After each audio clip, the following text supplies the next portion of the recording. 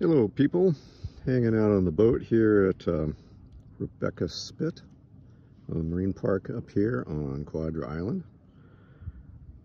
Hot day, quite smoky from the wildfires. You can certainly taste it. It's unpleasant.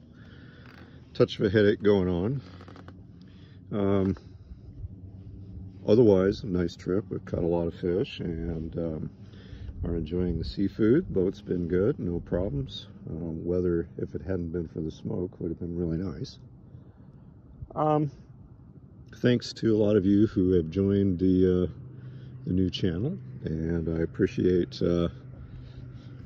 everybody kind of joining in there and weighing in, taking on the new project, which is going to be much more sailing focused, I suppose, although I'm sure I can't keep my own opinions and philosophical stuff out of it, really. I'll be less overt about that as we go on, more focused on the practical.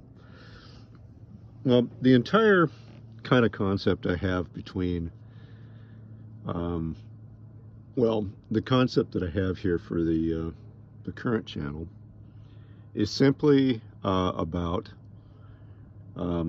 demonstrating, I guess, this lifestyle that I've been involved in for almost 30 years now.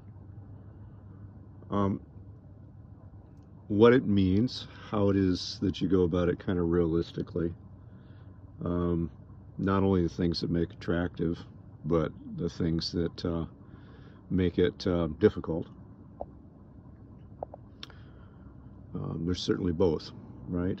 We've had the conversation on this trip a bit because, you know, with the smoke and the congestion in the harbors and the degradation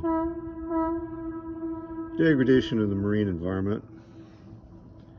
This cool guys getting underway here.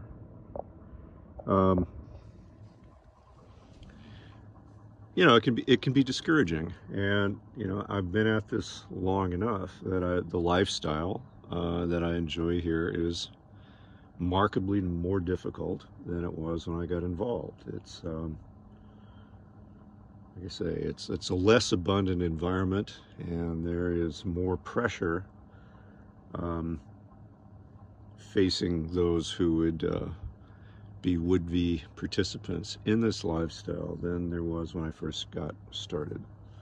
Generally speaking, the quality of the relationship that I would say that the average mariner has to the environment in which they inhabit it's markedly less robust. There's much less inherent respect for the marine environment and what there is that the sea teaches you. Much less consideration for other boaters. That's changed a lot. A lot of it comes down to the fact that technological advances, and especially tools of navigation, have made it possible for people of, you know, pretty mediocre commitment to this world to be out in it. And I mean, that's new for sure. It used to be that you just couldn't be a complete bonehead to participate in boating, but today with modern chart plotters and all the rest, there's very, very little that a person actually needs to know to be out on the water, and you know, that certainly shows. But it also shows more in the lack of consciousness that many boaters hold, either, again, for the environment that they have the privilege of inhabiting, or their neighbors, and that's tough.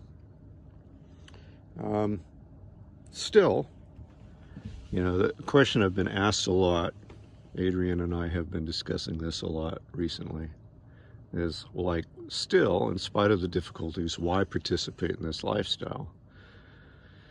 And she had been reading a book that she had gotten down at Fishery Supply in Seattle, kind of targeting women. I don't think it was too helpful, but in that particular book, there was this whole big to-do about, you know, how you're supposed to culture your love of sailing and how that makes participating in this lifestyle so engaging. And I kind of really rather disagree with that. I mean, I've never, throughout my entire period of doing this, had like anything resembling like a strong love of sailing.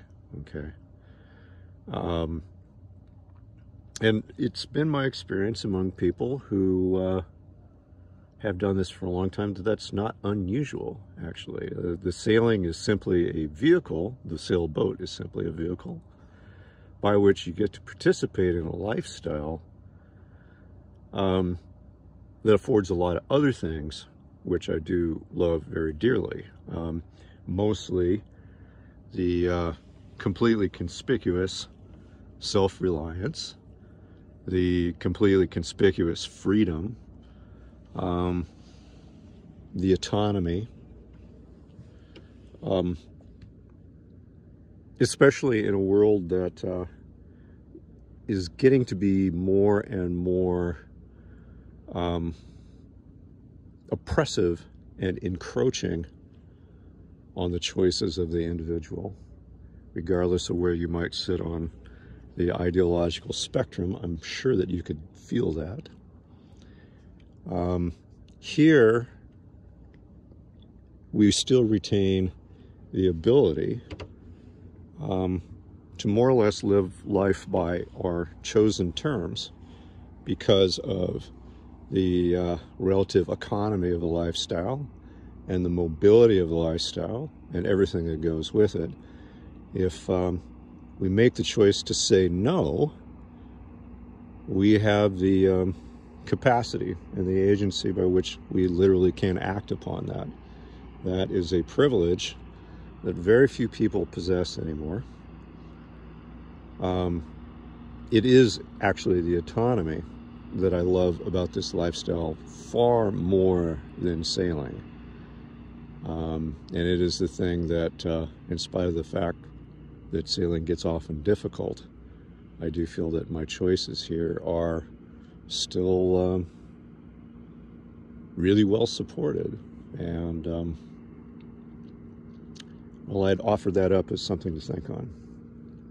I mean, those of you who have followed my content for a while know that I'm gravely concerned about many aspects of what the future is going to hold. And more people are every day, too. So I advocate for this lifestyle because it is one of the few opportunities by which you can still find actionable strategies by which to face a difficult future, whatever that might look like, with courage and autonomy and an authentic moral compass. That's what I love about this lifestyle, and certainly what I would most want to share. Cheers.